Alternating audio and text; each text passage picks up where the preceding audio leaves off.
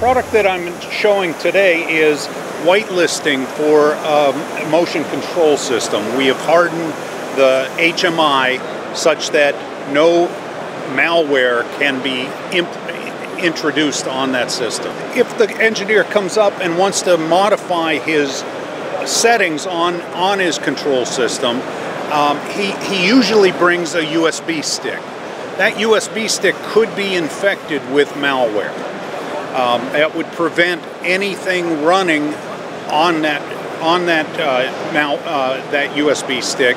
And in other instances, these systems are connected to Ethernet, and any attacks coming over the Ethernet would be also prevented.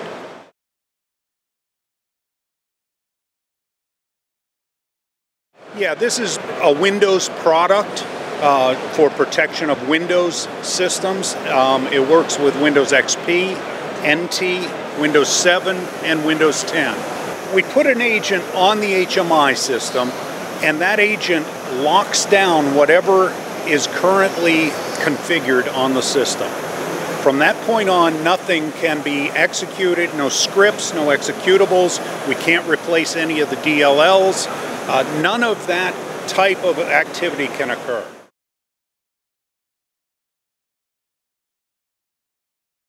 It does not. We have the capability of disabling the whitelisting in order to make valid updates, but that requires administrative privileges and a password on the whitelisting product itself.